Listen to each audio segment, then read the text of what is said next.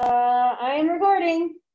So like I said, what we'll do, we'll start chapter 8 in here, because there's some things that I kind of want you guys to do first anyway, and then I will still put up the full recording of chapter 8, so you guys have that as well, okay? I'm not going to just do like half what we didn't cover. I'll just put the whole thing up. All right, I gotta share my screen. Okay, so let me just remind you what to do. Well, next Monday, right? Chapter 8 case study, and what else? The review sheet. I feel like there was something else. No, maybe not. That's it, right? Yeah, these two things, right? Chapter 8 case study and that completed exam 2 review sheet. I actually modified that review sheet a little bit to add in some extra things that you're gonna have to, but we'll do that kind of at the beginning of starting chapter 8, so you'll see. It's not like anything crazy, it's just terms. I just wanna make sure you guys kind of define some terms at the beginning of that review sheet. Okay, so yes, those are the two things that will be due on Monday, and then we'll be taking that exam on Wednesday. Okay, let's look at this. Let's see if everyone handed it in. You know what? So if you didn't hand in your chapter 6 case study, I'm giving you a 0 because we are not waiting to do that. So if it's late, like you didn't hand it in by 11:20, I'm gonna give you a 0 because I'm gonna open up these answers here so that we can look at them together. Let me pull that up, and then let me pull up the case study from here. Here. Juliet Hernandez is the one that we were supposed to do, right? Okay. Oh yeah. Okay.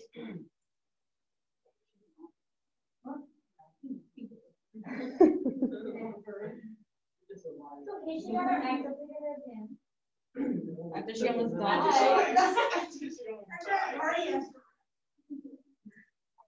All right.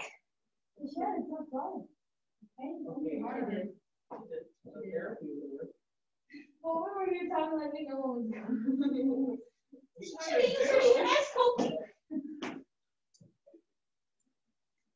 All right, guys, let's look at this case study. I remember this one, I think. Okay, so it is our case study on Juliet Hernandez. So let's take a look at this, and then we can talk about what we wrote. I'll show you what the book answers are. Sometimes they're funny. All right, what we got here?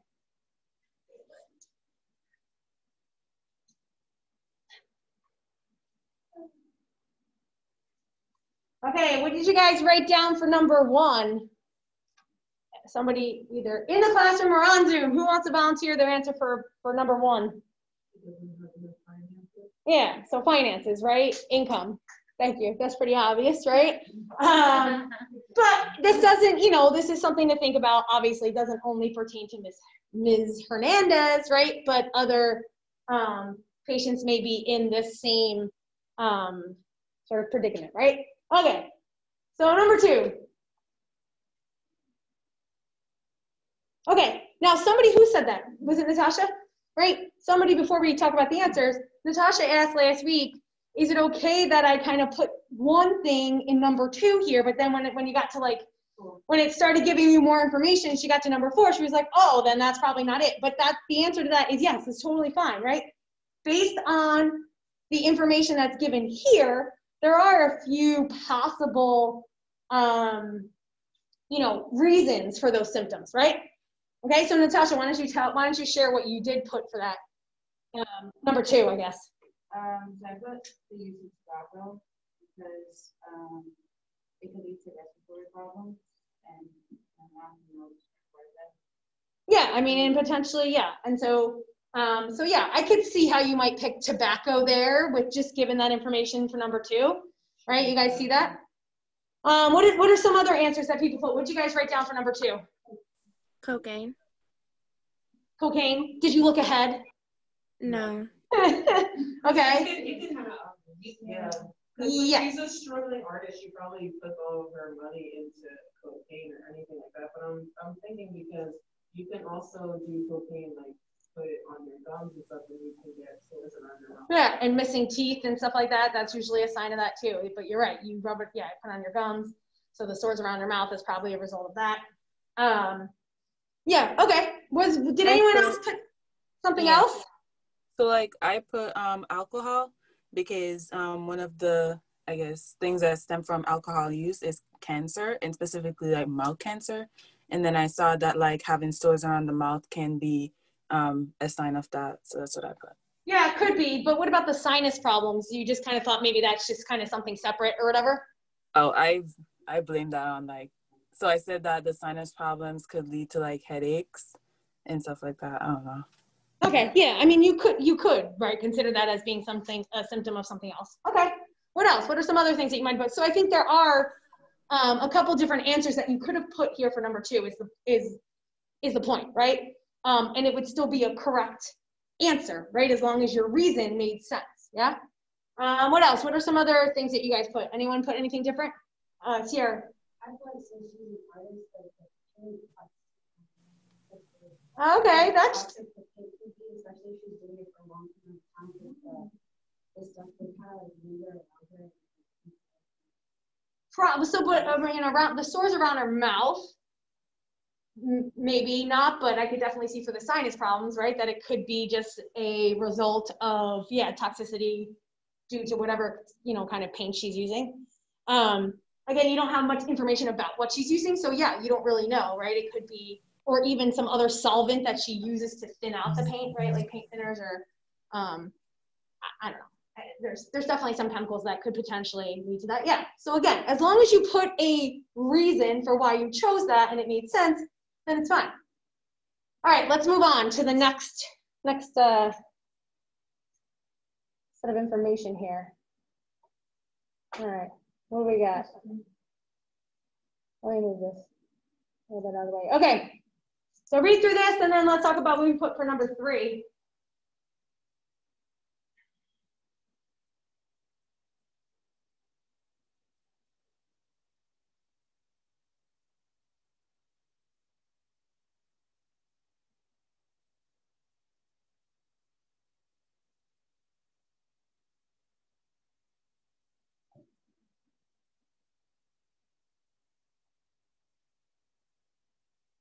All right, so number 3 asks, based on this information, what are some of the risk factors, right, for basically, this is messing up my shirt, a substance use disorder? What'd you guys put for risk factors there based on that information? She said that her parents abused her, so I said like either any of the abuses that she could have faced or trauma. Yep, okay, so correct. She lists physical, sexual, and emotional abuse, so that's one of them. What else? Her parents were both addicted to drugs. Correct. Her parents were also both addicted to drugs. Yep, that's another one. What else? Maybe her financial situation. Okay, yeah. Yep. What else? I put that to see what she surrounds herself with. Because she is around people, or friends, they smoke and they drink. Okay, so that's like, right, we talked about social environment, right? That's part of the social environment that can impact health. So yeah, so who she's associating with, all right? What else?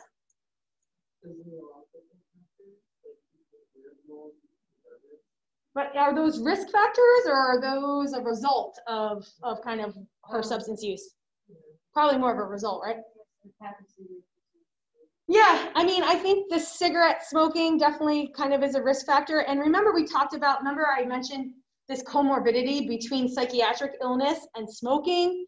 Obviously, psychiatric illness and abuse, there's a huge connection there, right? So I think the smoking is kind of all part of this, kind of fits kind of all in and kind of gives you clues that there's definitely something more going on, right?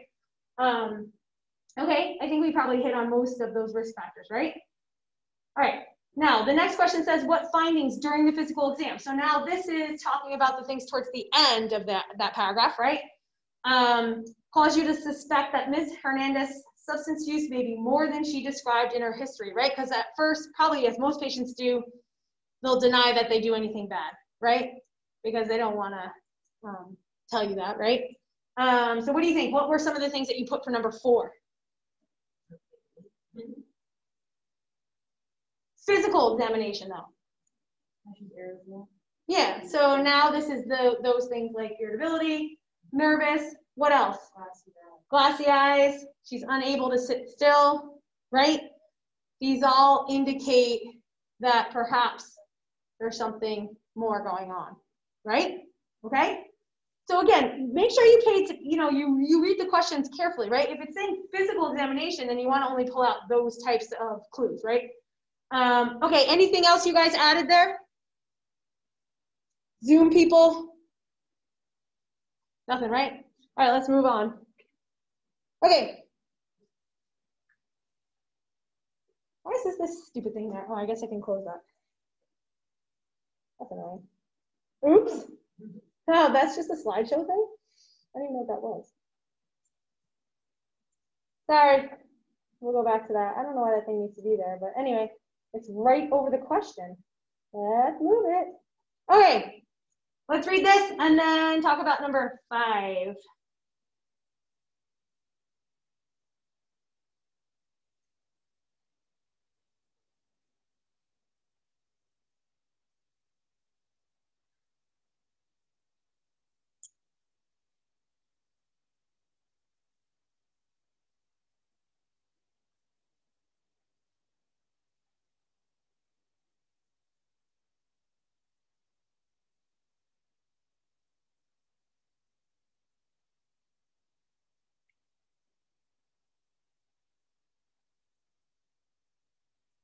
Gee, right? So there's a lot going on in this last, is this the last paragraph? There's one other, 2 other questions, right? So, yeah. What do we got going on here? So, well, let's just answer the questions, I guess, and then I can add in if it doesn't address it. So what complications of cocaine abuse did Ms. Hernandez exhibit in the emergency department? What'd you guys write down for this? She was sleeping. Okay. Irregular and fast pulse. Yep. So irregular and rapid pulse. Okay. Dilated pupils, confusion. But I thought it was just in the emergency department. Well, I mean, that's why she went to the emergency department, right? So. Because then it says there she begins to see. But all of this, I mean, she's in the emergency department when she gets an ECG, right? This is all part of that, right? So ECG shows cardiac dysrhythmia. What is that? What does that mean? An irregular heart rate. What does it mean? Okay. Now the ECG though, what does the ECG show you? What's an ECG? It's like Isn't the that like tracing the of same your thing heart. as- Who yes, first Annabelle started got talking? this. Sorry. Annabelle's talking. Annabelle got this. What does an ECG show you or tell you? It's the electrical tracing of your heart. Yeah, correct. It's the electrical tracing of your heart, right? And the ECG wave corresponds with the electrical activity in your heart and basically what's happening, right? In terms of like the ventricles contracting and relaxing, right? And the atria contracting and relaxing. So it tells you about that heartbeat essentially, right? And sort of, so anyway, if that heart gets into this abnormal sort of pattern, right? I mean, it can lead to cardiac arrest, which is ultimately what happened to her, right? What do you need to revive somebody like that has something like that going on, right? When you say you're like an AFib or VFib, what do you use, Annabelle? Electricity. Yes, correct, right? So, and what do you call that? Defibrillation or cardioversion. Yeah, so there's a defibrillation device. I mean, even everywhere has it. In fact, I don't even know where ours is on campus, but if you're certified in CPR, you're certified to use a simple, version of that device because CPR is not going to help that person's heart get back into its normal electrical pattern, right? So you need that electricity or that shock to get it back into that normal rhythm. So anyway, so that's kind of, again, that's a result of the cocaine, right? Now, what about here? The paramedics administered Naloxone, why? It reverses, overdose. Does it reverse a cocaine overdose? No. No. But what overdose does it reverse? Opioid overdose. Thank you. An opioid overdose, right? Like heroin overdose. Okay. So in that case, that didn't really help her, right? So she began to seize. They gave there's a lot of stuff in this one paragraph here. So they gave benzodiazepines, somebody else other than Annabelle. Why would they give that when she began to seize?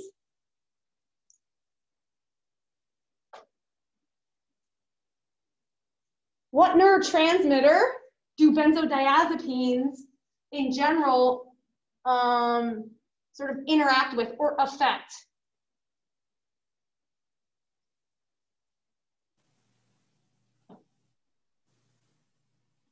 Nobody? Is it like GABA? Yes, right? Benzodiazepine will increase levels of GABA. And what does GABA do, or what's the sort of, again, I don't know, overall function of GABA as a neurotransmitter? Inhibitor. It's inhibitory, okay? So why would you give something that increases GABA if somebody's seizing? To block it? Well, why would it stop the seizing? Yeah, I mean, well, what's a seizure a result of? I guess that's the question I'm getting at. What is a seizure a result of? What's going on during a seizure? Nope. Lack of blood flow to the brain is what? Stroke. Seizures what? Somebody on Zoom? What happens during a seizure? Excess like electrical firing from your brain. Yeah. Correct. An increase in brain activity, right? Increased brain activity, meaning, yes, you can think of more signals being sent, right, from neuron to neuron, essentially, and too many, right? And so it's kind of like this overload, and so that's what induces the seizure. So it's usually, an increase in glutamate. Remember, glutamate's the excitatory neurotransmitter? So that's why we want to increase GABA to inhibit, right? So these neurons are firing when they shouldn't be, okay? So it's kind of like this uncontrolled sort of activity of the brain. And they can happen, in certain specific areas, or they can be more global. We don't need to talk about different types of seizures right now, but anyway, that's why we have benzodiazepines given after the seizure, okay? All right, let's finish this and I'll ask you one more question probably. Okay, what pathologic effects of cocaine on cardiovascular physiology led to Ms. Hernandez's cardiac arrest? I think we already kind of talked about that. I already kind of gave it away, didn't I? What'd you guys put for this though? Somebody tell me what you wrote for this one. Annabelle, what'd you write for this one? Sorry. Is she there? I'm here. What'd you write for this one? Number 6. I wrote that cocaine has very detrimental effects on cardiovascular system. Obviously, it causes cardiac arrest. It decreases oxygen supply as it constricts the coronary arteries, aka vasoconstriction, which leads to a lack of oxygen blood flow that could cause a myocardial infarction that could lead to a cardiac arrest. Okay, I mean, based on just info that's here, I mean, if we're going to kind of keep it specific here, I guess they're sort of referring to the cardiac dysrhythmia, right? That then obviously after the next time, or subsequent times when this happened, it then was too much and led to cardiac arrest, right? All right, thank you. So Annabelle probably added in a little extra information, but that's fine. All right, one other thing. So remember we had, or I kind of had different categories of substances in chapter 6, right? So cocaine fits into which one of those categories? What is it? Stimulant, right? So cocaine is a stimulant. Heroin, what in general, those that fit in their opioid category, but in general, when you think about heroin or other opioids, what would you think the overall effects of those are on the body? Are they stimulating? Well, euphoria is just a result of most of these, right, in terms of that feeling. But in terms of physiologic effects, if you think about cocaine as a stimulant versus heroin, which is an opioid, what in general do opioids, what general effects do opioids have on the body? Not Annabelle, somebody else. So I'll give you two choices. Are they stimulating, or do you think they're inhibitory in general? Inhibitory? Inhibitory. Yes, inhibitory. Opioids in general are substances that are inhibitory, okay? So decreases respiratory rate, right? Decreases respiratory rate so much so that you're not breathing, getting oxygen, and then that's how you die, right?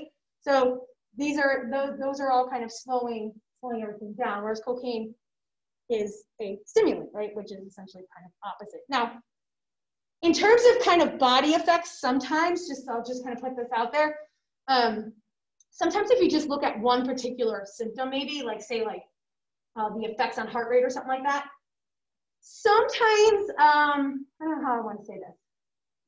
Sometimes the effect may sort of seem paradoxical based on what you know about the substance. But just remember that things are complicated when we talk about physiology, right? But so you have to always kind of take multiple symptoms together, right? You can't just kind of look at one, because there's always going to be multiple symptoms that influence, say, or multiple systems that influence one system, or you know what I mean? One thing like heart rate. It's not just one system or one mechanism that's going to affect it, right? So just kind of keep that in mind. You're talking about taking a substance, right, into your entire body. So its effects the effects it's going to have on the brain are different than the effects it's going to have on the periphery, right? And so there's a lot kind of going on. So I just wanted to kind of put that out there, right? And that's true of everything that we do in pathophysiology, right? Things are always more complex than we can really cover in our class, right? So anyway, just kind of a word of caution, or just trying to keep those things in mind, right? These things are complicated. That's why I always say that, right? Like that's why scientists and clinicians will never not have a job, right? Because understanding how the human body works or any one specific organ works is super, super difficult, right? We don't know everything, we never will. All right, questions about that, guys? Okay, so any other questions about chapter 6? Otherwise, I'm going to move on to chapter 8.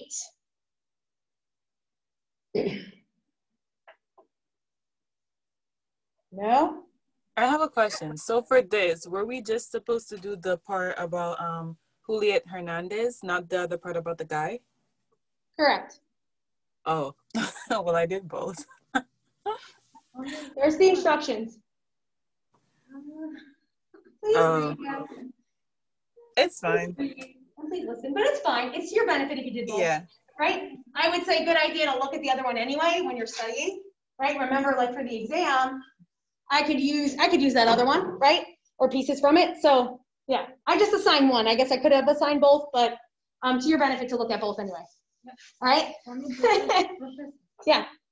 When I was opening the slide, I saw. They're both there.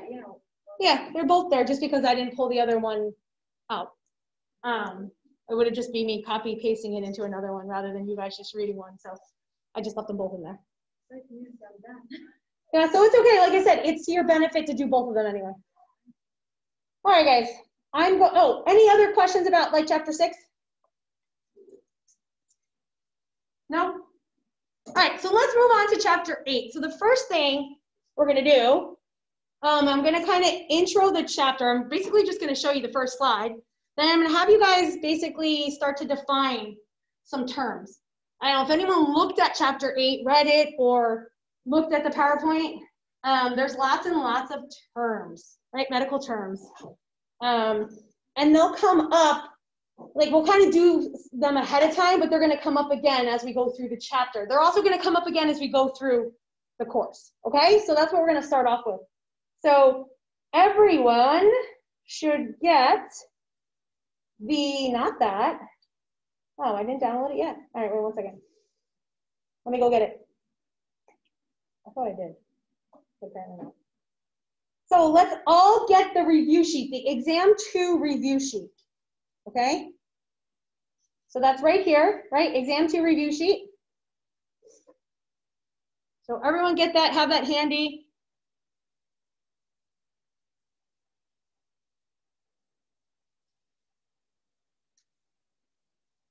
Okay, so hopefully we've sort of added in notes for chapters 5 and 6 already, or we're gonna do that soon. Remember, the completed exam 2 review sheet is due on Monday, okay, October 5th. And that means I'm going to look to make sure you have all of these definitions. So that's what I'm gonna have you guys kind of do first. And you guys can do this together in groups or whatever. You can, I don't care how you look up the definitions, but I want us to just kind of right off the bat, just know some of these definitions and just kind of review them. So some are listed here, but just don't start doing it yet. But some are listed here. Then there's also some other terms that are in this first slide that I'm going to show you. Okay. So basically I left space in that, on that review sheet to basically write in the terms and the definitions. Okay. So so everyone should have that handy. Let me pull up the PowerPoint. We can get rid of that. The PowerPoint is in here, Unit 3 lectures. If you pulled up the Chapter 8 PowerPoint like before 11 o'clock today, it's not the same, it's different. I added to it and updated it. So make sure you look at the version that's there. I always put the new one up every time I update it, but. And then the one that's in the recorded lecture is always the sort of finalized version. All right, so let's take a look at this. All right, guys, so chapter 8 is fluid and electrolyte imbalance. Now, unit 3, which is chapters 8 and 9, okay, is fluid and electrolyte imbalance, and then also acid-base imbalances, okay? I didn't cover chapter 9 last year because I wanted to kind of move on and make sure we kind of hit on, you know, as much as we can throughout this one semester. I mean, probably this course really should be a year long, not just one semester. So anyway, I'm just gonna kind of talk a little bit about kind of why those two are related, right? Why are fluid and electrolyte imbalance and acid-base imbalances put together in the same unit, right? What do you guys think? I mean, I guess, well, let's ask this, I guess. Somebody tell me why it's important for your body to maintain appropriate fluid levels, meaning i.e. water levels, / electrolyte levels, or how do the two influence one another? What are we talking about here? What do we mean by this? By a fluid and electrolyte imbalance? Yes, homeostasis, right? Meaning, correct, there is a certain level that water needs to be maintained and electrolyte levels need to be maintained at. Correct. Okay, but why is it important to maintain those levels, I guess? They also influence like nerve and muscle function. Correct, they can. Yep. And we talked about that in neurobiology a lot. Yeah. Who remembers what, you know, if we talk about an action potential, right? Who's in neurobiology? Marianne. Who else was in neurobiology? Annabelle. Yeah. Yes, that's also in it. Oh, there's a lot of you guys that were in neurobiology that are here. So we talked about an action potential. What two ions did we talk about exhaustively? Thank you. Sodium and potassium. Go ahead. What? Who was that? Oh, were you saying the same thing I was saying? It's like, oh, did I hear something? At least you guys can hear them too through the PA, so I don't think I'm crazy. Anyway, so yeah, so muscle contraction, right? Nerve conduction, electrolytes, i.e. sodium, potassium, super important, right? If you don't have enough sodium or you have too much sodium, it's going to affect those processes, right? Also, the other thing I wanted to kind of point out, and this is sort of, let me show you this. It would be cool if I actually could put the slideshow on. Right, so Oh no. Okay. So this is kind of the chapter overview, but and I apologize if this isn't crystal clear, but I had to do it as a screenshot from the e-text because for some reason they don't have the figures in easily retrievable forms for this textbook. But this is a figure here that basically shows you things that are affected by both imbalances of fluid and electrolytes and also acid base. So bottom line is, if fluid and electrolyte imbalance is off, it also affects acid base balance and vice versa, okay? And so that's why we talk about them together. So let me ask you this question, and again, we're not really gonna cover this in that much detail, except that I definitely want you guys to know, that's a little boring, huh? Some of these terms, okay? What about pH? What about pH in terms of maintaining appropriate pH levels, I don't know, in the blood, right, in the body? Why is that important?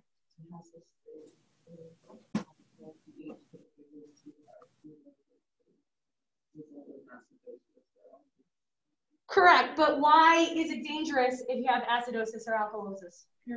Like they can burst or yeah. Okay, The wait 1 proteins second, can Zoom become- people. Manuel, go ahead, say it louder. So I said that your enzymes specifically function at a specific pH, and if it's off, it could be for them. Yeah, right, proteins, enzymes, they function at a specific pH. If it's off, whether it's too acidic or too basic, those enzymes will not be able to function.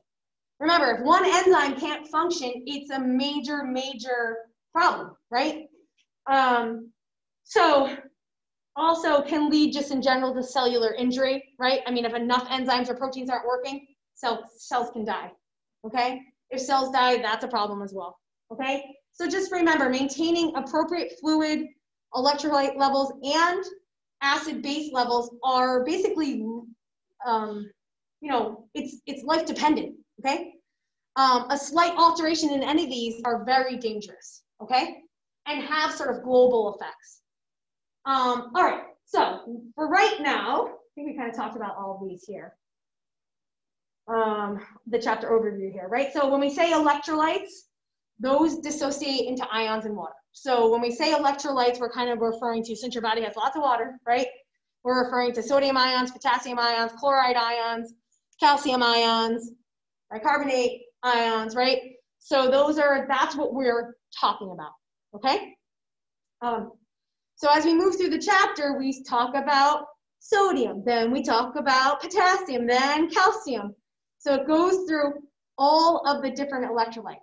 The beginning of the chapter sets up kind of general things that we need to consider, and then we specifically talk about each one, okay?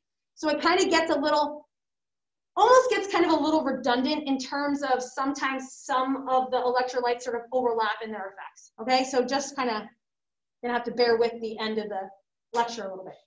All right, so what I want you guys to do now, this link tells you about this ABG, these arterial blood gases. So if you're curious, let's see if my link works. I tested it before it worked, but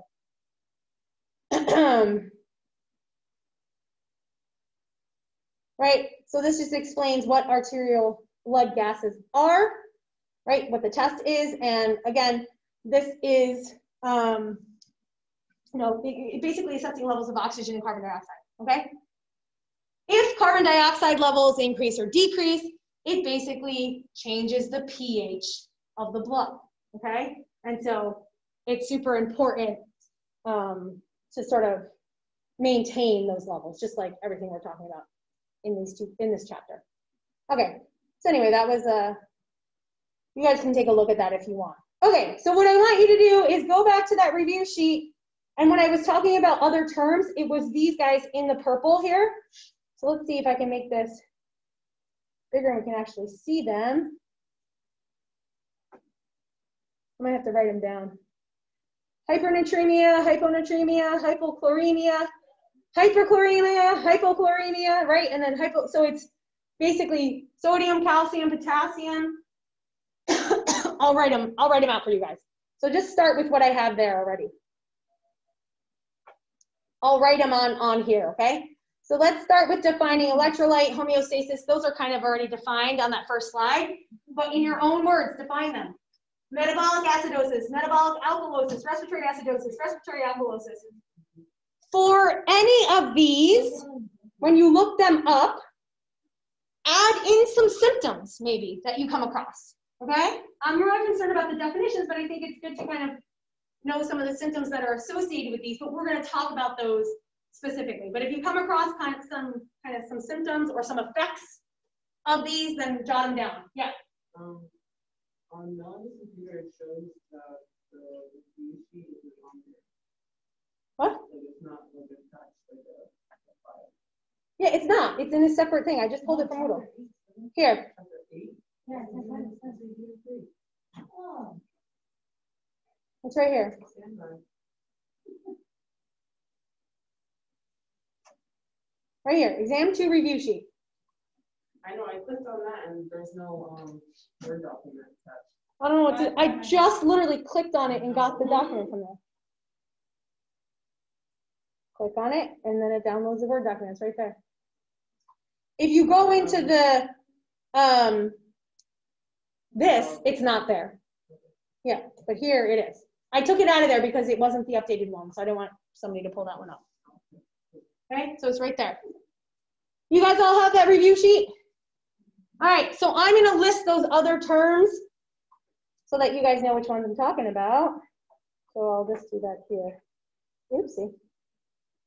So you guys can start working on these that are already there, right? So you guys should be physically writing with a pencil or typing the definitions of these terms.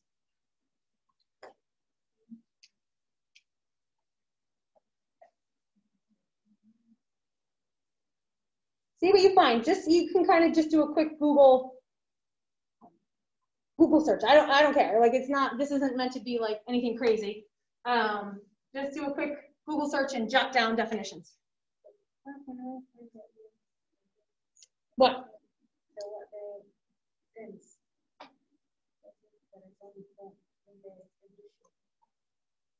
Here. Yeah, because I updated the review sheet. Yeah. So I'm gonna add them right now, okay? Yeah, I'll just leave this up here so they're here. All right? So what I have up on the screen, guys, are the ones that I want you to do. So I'm just gonna add to them.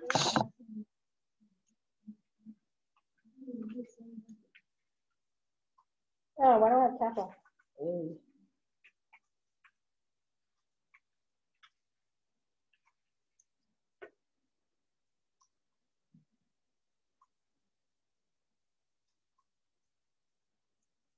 So we'll just spend a couple minutes doing this and then we can move on. But you guys, this needs to be on your review sheet when you guys hand it in, okay? Somebody doesn't like that,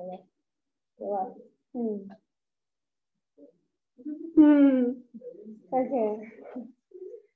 Please. I lost it on my freshman yesterday. They were like, whoa.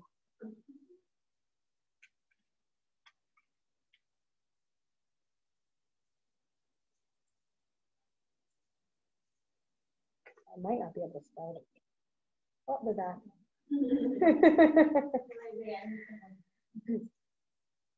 I probably spelled that right. I mean, wrong. Oh no, hyperkalemia, that's right. I know.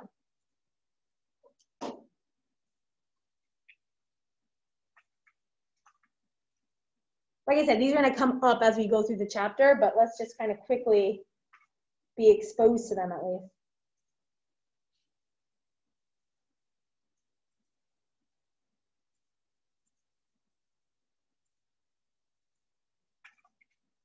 Gee, it's hard to write them out too without misspelling them.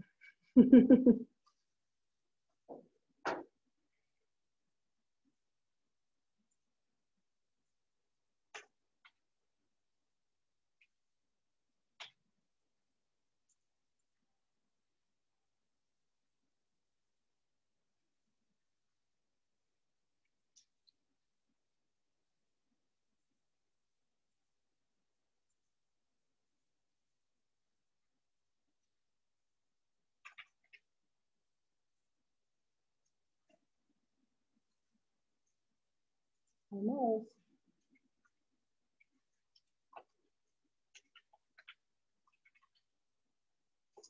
I spelled it right.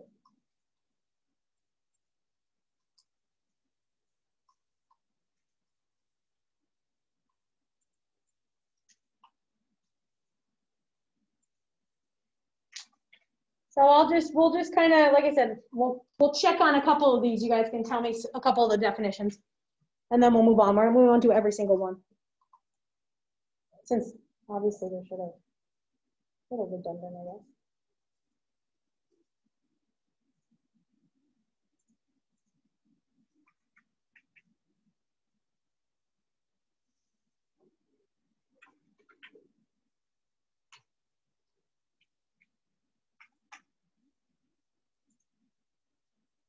Did I spell that? I spelled that wrong. Hypermagnesemia. Spelled it right.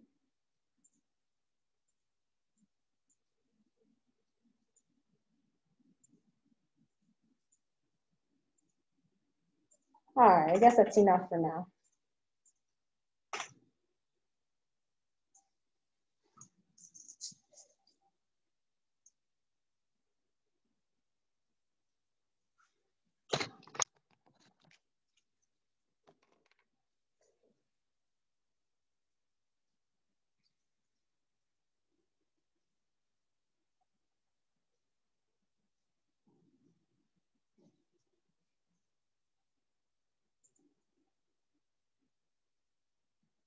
Yes, and I want to do this. Oh.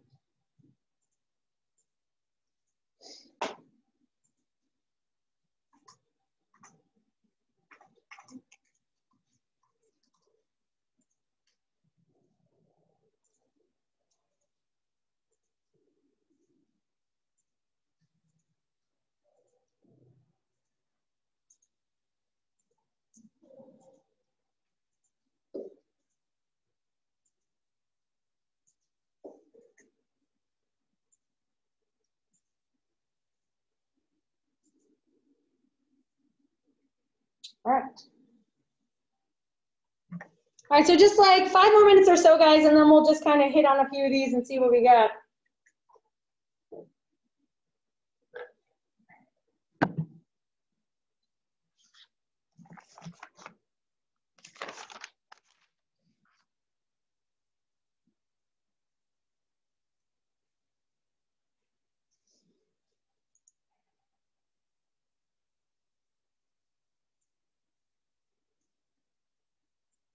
So I will also put this, I'm going to replace the review sheet that's there with this one as you guys are finishing up.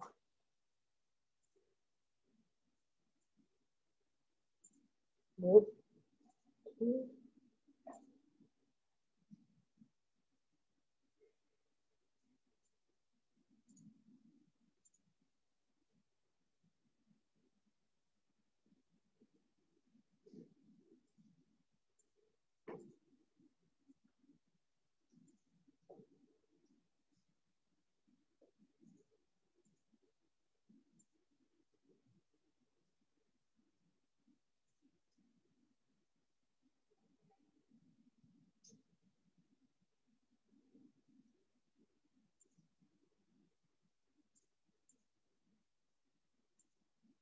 All right, guys, so what do we got here? Let's start at the top. What'd you put for electrolyte? How would you define or explain electrolyte? I already did it, I think, in the beginning of class. What's an electrolyte? They're like ions, so like the potassium ions and sodium ions. Okay, so remember they dissociate in water, correct? Yeah. And end up being ions. Okay, all right, good. What about homeostasis? How would you define this, or why do we have homeostasis in this chapter? Again, we already talked about this, but what did you write down for that?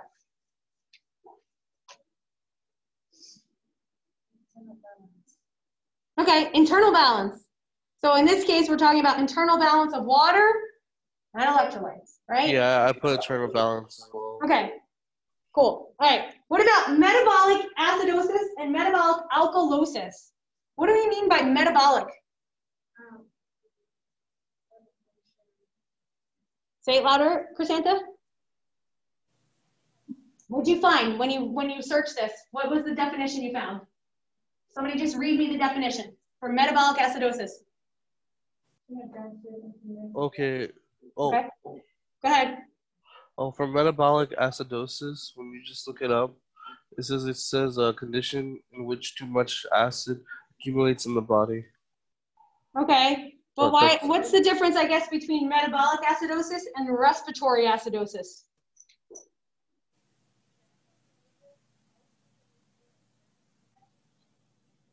Wouldn't it be like as a result of like metabolic reactions? So like the making and breaking of like bonds and like making like anabolism and catabolism kind of? Yeah, I mean, it often has to do with like nutritional like intake, right? So for instance, example, metabolic alkalosis will happen as a result of vomiting. Okay? So excessive vomiting can lead to metabolic alkalosis because you end up with deficits in water and chloride, also in potassium. And so again, it's going to induce that. When we talk about alkalosis, what do we mean? What's the alkalosis refer to, and what does the acidosis refer to? When we say alkalosis, what's happening to the pH? It's going up. Increasing. It's increasing. So the OH concentration is going up. Correct. The pH is increasing, more alkaline, right? If we're talking about acidosis, I think it's pretty obvious, right? The pH is going to decrease.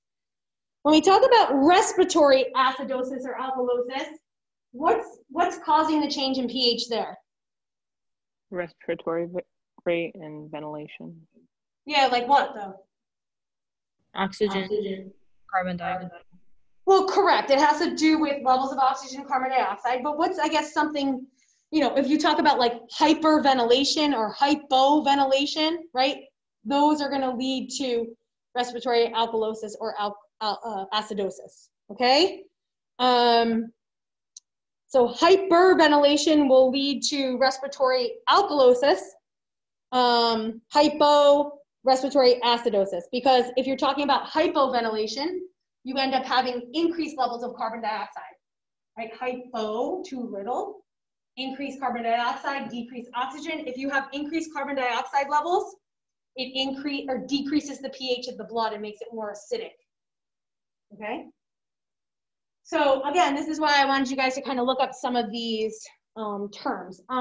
These all here, the hypernatremia, hyponatremia, I mean, it's pretty obvious and a little redundant, right? So hypernatremia is what? What do we mean by hypernatremia?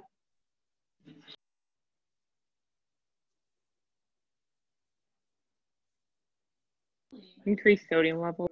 Thank you. In the blood, right? Emia refers to in the blood. Hypo, decrease. Hyper means increase, hypo means decrease. So therefore, without even looking them up, hyperchloremia means what?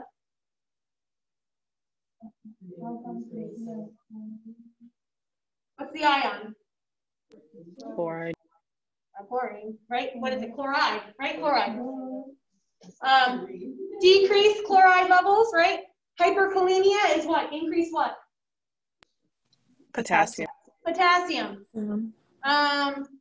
Hypo, decreased potassium. Hypercalcemia is what? Sounds like calcium.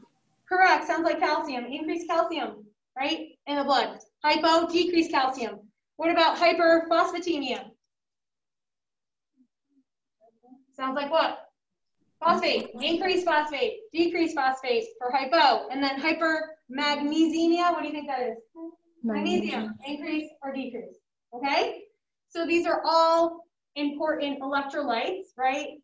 Slash they're ions, right? Again, in our body because there's water there, okay? So if you have an excess or you have too much or too little, it's going to cause problems, okay? And that's what we'll talk about as we move through the chapter. So because we're not going to talk too much about metabolic acidosis, metabolic alkalosis, respiratory acidosis, and respiratory alkalosis, make sure your definitions of those are pretty lengthy, okay? And then we'll come back to them again on Monday.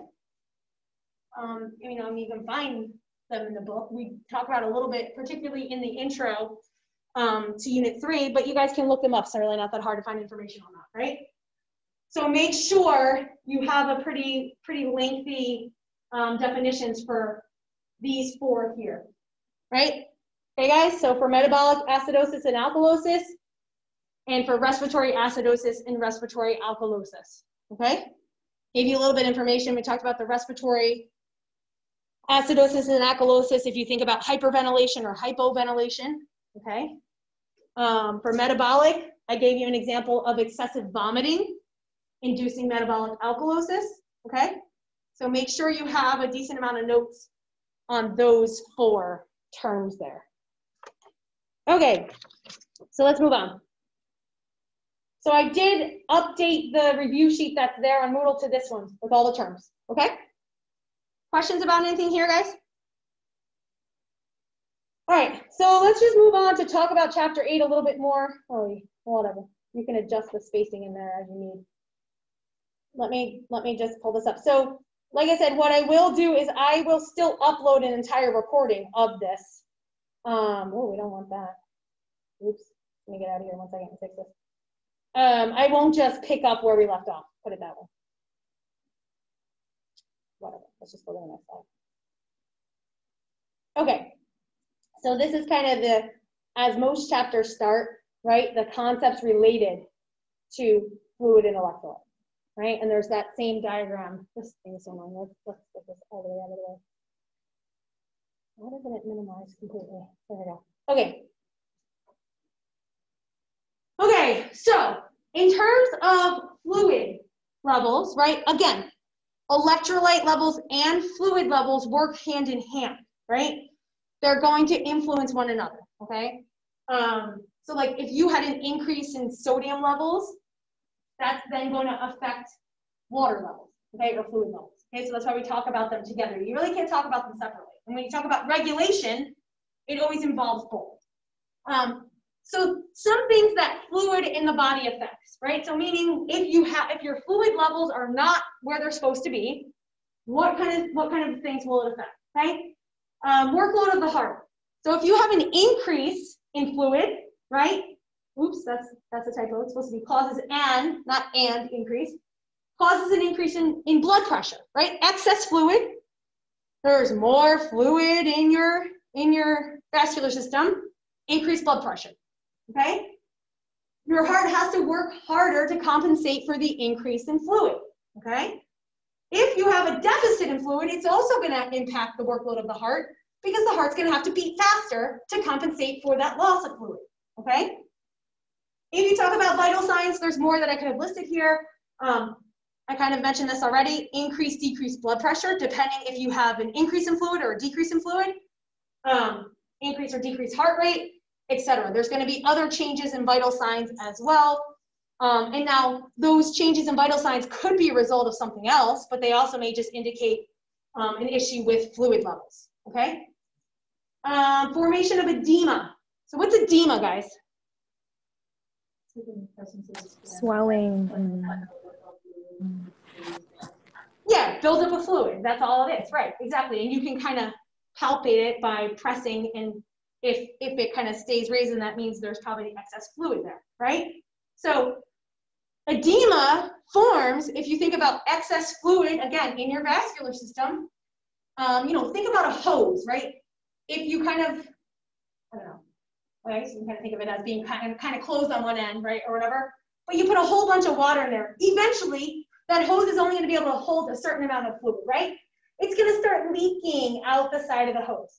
That's what happens with the blood vessels. So if there's so much excess fluid in the blood vessels, fluid leaks out into the interstitial space, and that's what leads to edema, okay? So, and we'll talk more about edema later on in the chapter, okay? But edema is a big thing with fluid and electrolyte imbalance, okay? Also, you can have that fluid accumulating in the lungs, which will lead to problems with oxygenation. But just a quick question about when the blood leaks out. It's not blood that leaks out. fluid. Just fluid, And it leaks correct. out of the blood vessels. Doesn't that happen anyway with the lymphatic system? Well, the lymphatic system will pick up excess fluid, but this is more fluid than should be there. There's always a certain amount of fluid there in that space. And correct, lymphatic vessels will pick that up, right? But if it's too much, the lymphatic system won't be able to pick it up. All right, so if you have fluid accumulating in the lungs, it's going to lead to dysfunction, right? And problems with oxygenation. So these are some sort of body, a couple body effects of fluid imbalance. If you think about concentration of electrolytes, so right, this top part is more focusing on the fluid part of it, right? Whereas this is just giving you an idea, okay, well, what happens if certain electrolytes are off in terms of levels, right? Influences electrical signals. We said that already. Why? What are we referring to there? Action potential, right? Sodium and potassium. If sodium and potassium levels are not where they're supposed to be, it's going to lead to a problem with electrical signals being conducted, right? Which can lead to what? Disorientation and things like that. So there are sort of nervous system effects of fluid and electrolyte imbalances. Why? Because of this, right? Okay. Cardiovascular function, we kind of already mentioned that a little bit, but also this has to do with cardiovascular function in your heart. It's a muscle, do you guys agree? Okay. So in terms of what are some electrolytes that muscles use?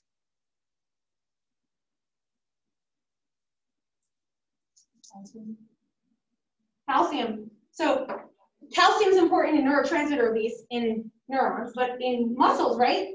Contraction is dependent on calcium. Muscles can't work without calcium. Also without sodium and potassium as well, right? Because we're still talking about action potential. But calcium is a big one there.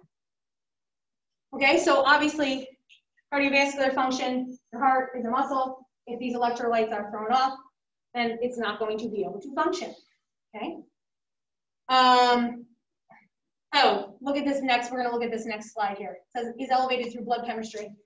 I put that because I was like, huh, what? And so now this is basically just showing you some of the values. Do you need to memorize this? Yes. No. You don't, right? But these are, I mean, again, you can take blood, right? Look at serum levels of these electrolytes. Normal values are here. And so we know if you're above the normal value for sodium, what does that mean? What's the medical term for that? So say that level was 200. You're hypernatremic. Yeah, there you go. What if it was 90? Hypo, okay? So anyway, giving you an idea of levels, okay? So like I could give you this information and say, all right, here's the blood level from the patient.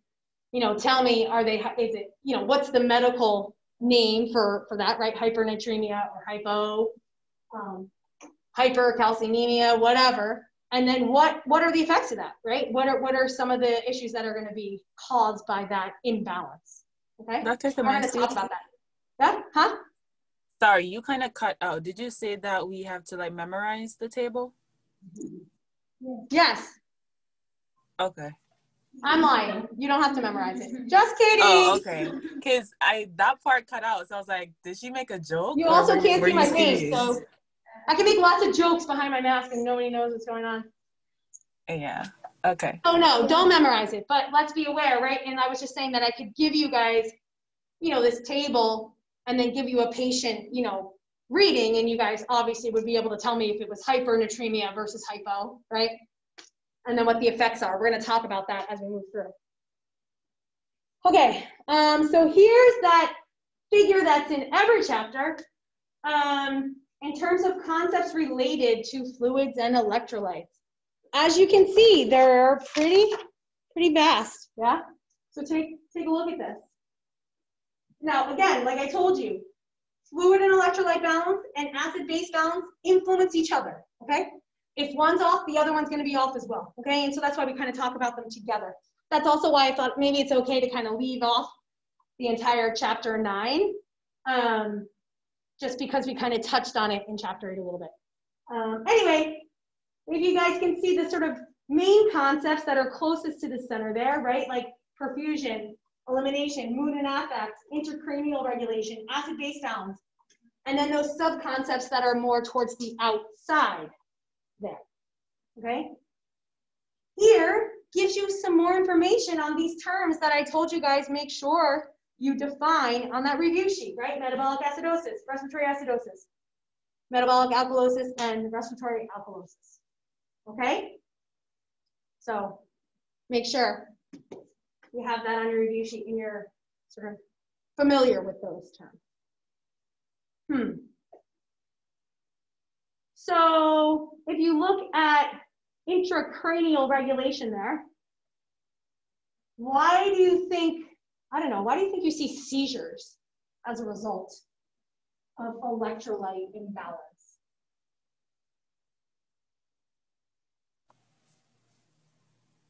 Well, because like it affects like the electrical activity of the brain, right? Yeah, correct. So let's kind of like make a little guess here. So which electrolyte and an excess or a deficit of would you think would maybe lead to seizures? Hyponatremia. Would you say? Hyponatremia, low sodium. So why low sodium?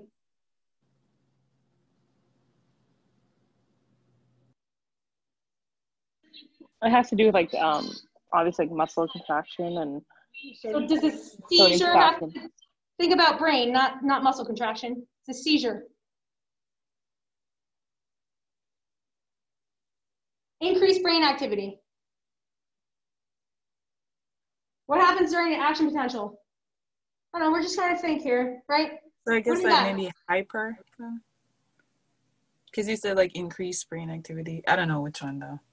Yeah, well, anyway, I'm just trying to kind of like, we got to think about some of these kind of things, right? So, do I really want to write this out? We don't need to, maybe we don't need to go that far with it. But if you think about an action potential, right? Remember, you have like that, it looks like a curve like this, right? Where you have the membrane potential increasing, right, to a certain point, and then it comes back down, okay? Does anyone, and what do we call the membrane potential increasing? What's the term for that? Anyone remember that? Depolarization. Good. And what electrolyte, what ion is mostly responsible for depolarization? Sodium? Is it potassium? No. What happens? Sodium, there's lots of sodium outside the cell normally, right? In the extracellular fluid, and we'll talk about that. So during an action potential, those sodium channels, right? Remember, you have these voltage-gated sodium channels, they open up and sodium goes into the cell. The increased concentration of positive ions in the cell causes the membrane potential to rise, right? So I guess you could think of if you had more sodium around, you may be sort of, it may be easier to kind of generate these action potentials. You have this increase in activity. But also potassium levels would affect this as well. So the big ones in terms of the seizure activity are sodium and potassium. Okay? I would probably say hyper, but I think it's a little more complicated than that. That's why I was like, we don't want to go too far with that. But I just wanted you guys to kind of think about like which electrolytes would be involved in initiating, say, maybe a seizure, right? All right. Anywho, we'll move on. So make sure you kind of pay attention to these. So Dr. C? Yeah. So which electrolytes did you say leads to seizures? Because like I was looking it up and it does say like hyponatremia and hyperglycemia and so forth. Yeah, so it's all of those, right? So the idea is sodium ions, potassium ions. And magnesium too, that's what they say. Yeah, and magnesium, they all are going to be sort of involved in this.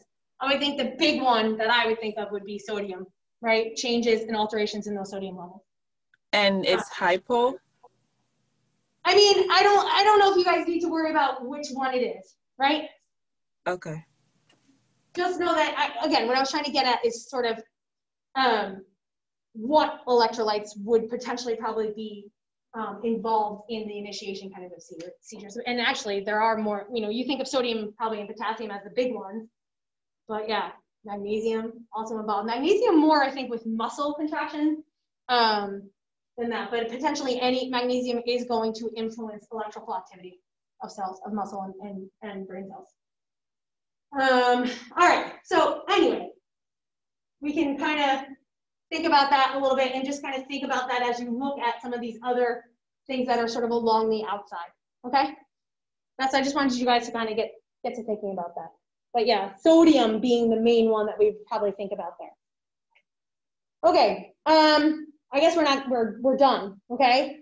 So, the first part of this chapter talks about, again, in general, setting up for kind of talking about hypernatremia, hyponatremia, and what's happening with each one. The first part of the chapter is a little more sort of general, big picture, and then we get more specific, okay? So I'll upload the entire recording of this chapter, okay? So it will be up today. I just wanted to go through as much as I kind of could, but we didn't really get through that much, but anyway. Huh? Like an hour. I mean, it's probably going to be more than an hour. Yeah, but I mean, at least you can pause it. At least you can pause and, get a snack and come back, right? So yeah, it'll probably be slightly more than an hour, okay? I do have to, I'll probably modify some of the slides towards the end a little bit more, just to add a little more detail or pull something out if I feel like we don't really need it. That's that. So make sure we're gonna listen to this chapter 8 lecture, finish that review sheet, and do the chapter 8 case study for Monday, okay? And then exam is Wednesday. All right, guys. Goodbye.